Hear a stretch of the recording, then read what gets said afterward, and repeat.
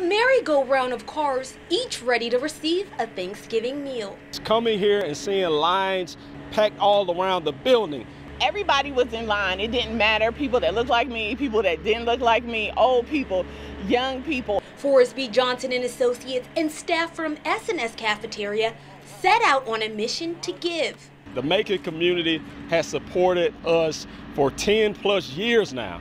And without the support of the Macon community, we wouldn't have the ability to provide for our families. So we're just thankful, and we want to plant those seeds back in the community. Managing attorney Leitra Maxwell says her boss, Forrest Johnson, is naturally kind-hearted. She says each year during the holidays, Mr. Johnson makes it his mission to do something for the Bibb community.